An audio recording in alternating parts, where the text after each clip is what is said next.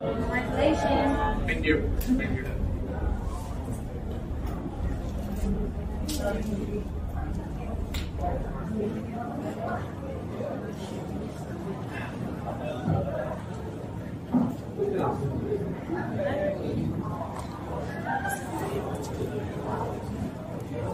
Hi everyone, we'll take the first question.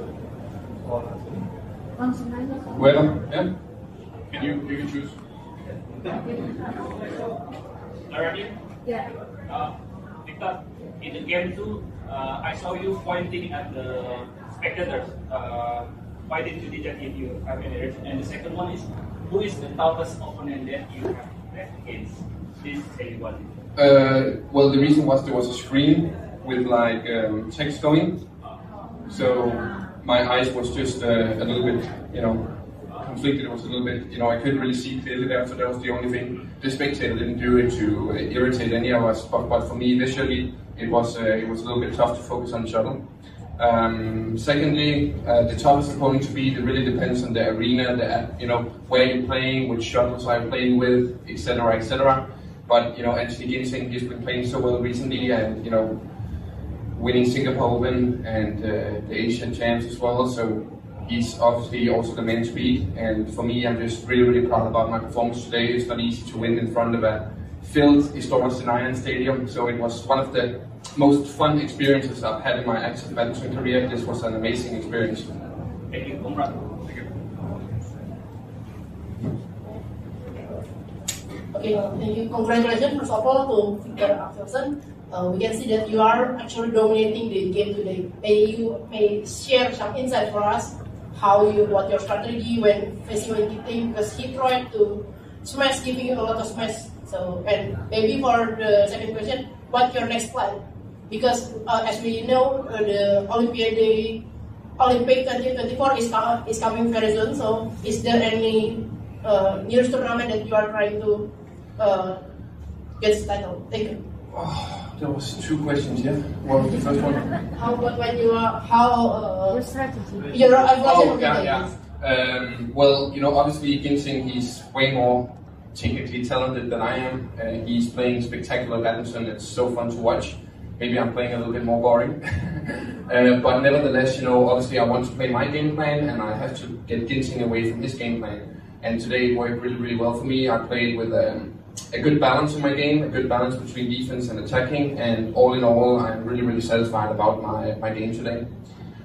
Secondly, my plan right now is to just make sure that my body is healthy. I'm just coming off an injury. I didn't have much practice before coming here, so I just want to make sure that my body is healthy and strong, and then there are so many tournaments coming up where I hopefully can perform again. Congrats for the win. Axelsen beside rivalry with senior athlete like Ginting. What do you think about rivalry with young athlete? And could you please give an example of 1 or 2 young players that who are tough and can make a rivalry difficult, especially for the Olympics? Okay. I think, to be honest, the men's singles category is so tough to predict. Obviously, I've been really fortunate and really proud that I've been able to perform in the major tournaments for the past few years. But saying that, the field is so tight. There are so many players who can beat each other on a given day. So every player, there is, in the top 10, top 12, there are so many talented players. So I don't want to name just a few. It wouldn't be fair to all the others. I think we are a big group of players who can play really well. And you never know what happens. I'm just trying to enjoy this win right now. This was a major win for me, and yeah. Alright, congratulations, Viktor, for your win. So this can be said, this is a comeback for you, right? To be back in the podium, and congratulations on that. And could you actually express your feeling for getting back on the podium, especially here in Istora? And as we know that, as you already said, that Istora probably will be the last game to be held in Istora for the Indonesia Open. So, especially a lot of memories for you. So, can you actually elaborate that? And the last question will be: there's actually. Should we just start with the first one? Okay. What was the first one? The first one is how do you feel? Getting back on the comeback. pause, and then we take that one. Once again, I feel I'm actually really, speechless right now. I never thought that I could win Indonesia Open for the straight third time, I think. Here last time at the Historic Stadium, I should say, in a filled arena where everybody was against me, except a handful of Danish fans.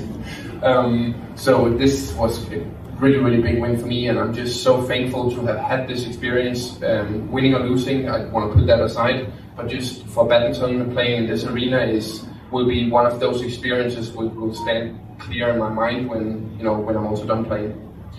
Second one was the memories. Memories. This is actually the this obviously it's a shame we're leaving here. I think there's a legendary atmosphere here, but I'm also excited to see the new stadium. But the memories I will always take with me from Historia. Satu lagi. May I? I have. Sorry. I just have one fun quick question actually. Wow. Do you have any habits before having a match, like having a good cup of coffee maybe? Well, yeah.